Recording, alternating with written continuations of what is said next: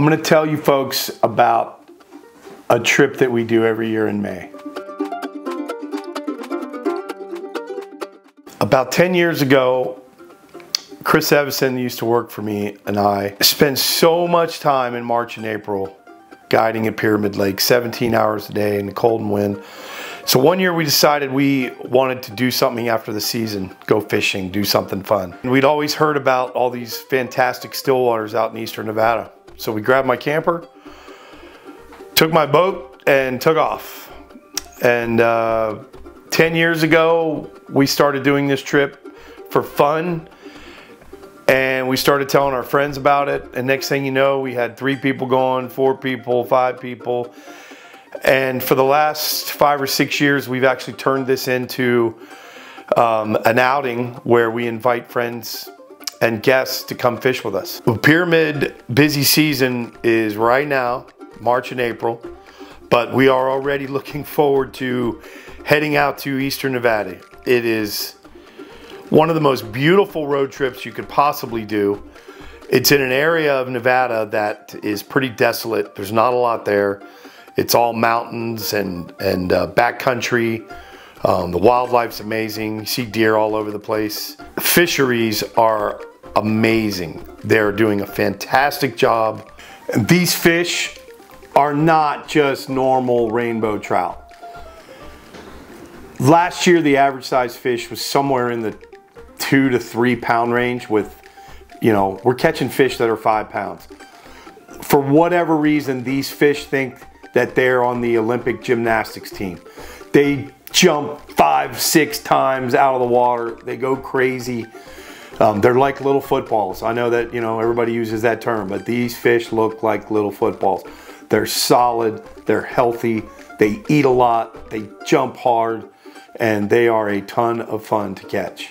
The place that we fish is called Duck Valley Indian Reservation. It's on the Nevada-Idaho border.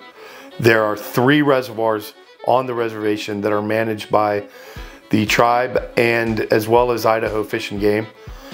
And I'm here to tell you that it is one of my favorite trips of all time locally in the United States for trout.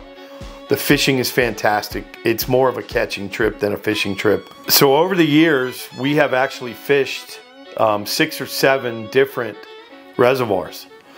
And there's more places to fish out there than you can do in one trip or even a year. And we keep fine-tuning it a little more every year to where the fishing is the best. And for the last 4 or 5 years, the 3 reservoirs on Duck Valley Indian Reservation are far and beyond better than anything else around there. The neat thing about them is they're smaller reservoirs. So being, you know, in kind of a weather shoulder season, May, you never know what to expect. It can be snowing, it can be 80, but the fishing is always fantastic. But what we found, these little smaller reservoirs with cattails and, you know, inlets, always offer a place to get out of the weather. They make it really easy to access from the shore, and to throw a fishing party on the side of a lake. It's a fantastic place for a get-together. How the trip works is we camp at one of the lakes right on the bank. It is awesome.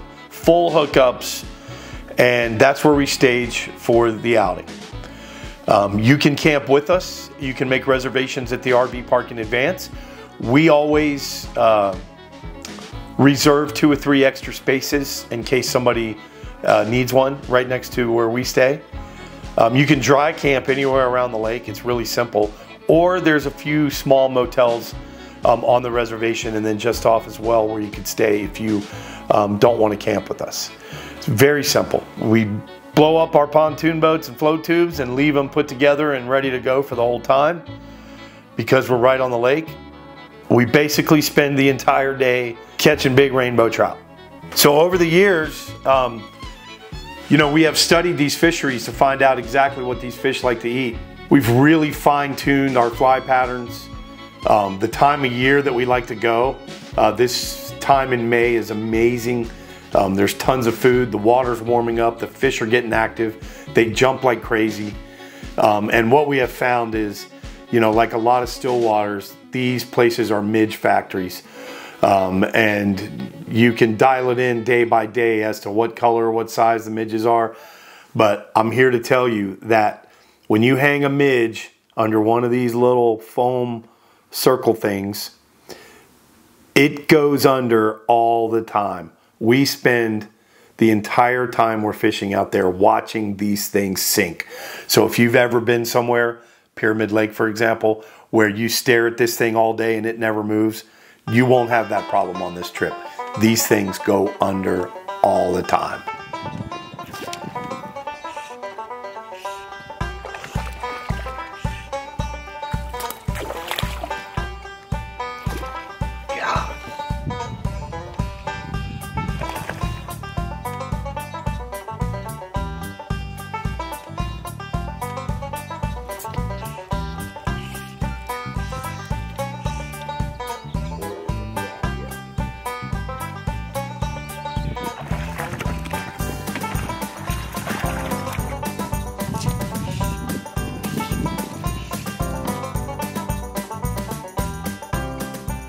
It's just such a fun trip to be out there in the middle of nowhere in Nevada.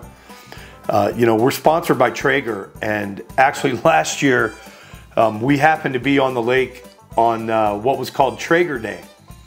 And it was a celebration that Traeger had, you know, for years of existence kind of thing. And it's kind of nice because they sponsor us. And, you know, we have a big Traeger grill at our campsite. The gastronomic experience is amazing. We do incredible food during these outings, you know, from barbecued pork ribs to camping potatoes, they've been named. We have those all the time, Caesar salads.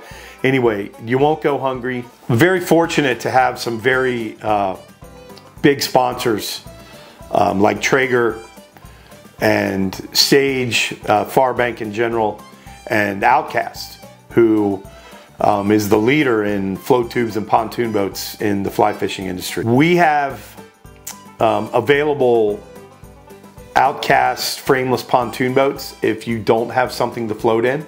We have those and they're awesome. They have oars. You can put an anchor on them, fish finders, rod holders. They're really nice. And we also have 2 utility trailers that we decked out as small little mini campers to use at Pyramid Lake. And if anybody wants to rent one of our campers, you can just pick it up in Reno and take it out there with you. They're lightweight. You can tow them with just about anything. They've got bunk beds, lights, charging station, and you know, we're doing all the food, so you don't have to worry a whole lot. You just need a comfortable place to sleep. And this would be a fantastic way to get out there. These trailers are easy to tow. We are looking forward already to our trips coming up in May this year. We have 2 open dates out of the 3. The first date's already sold out. And the second dates are May 17th through the 19th and May 21st to the 23rd.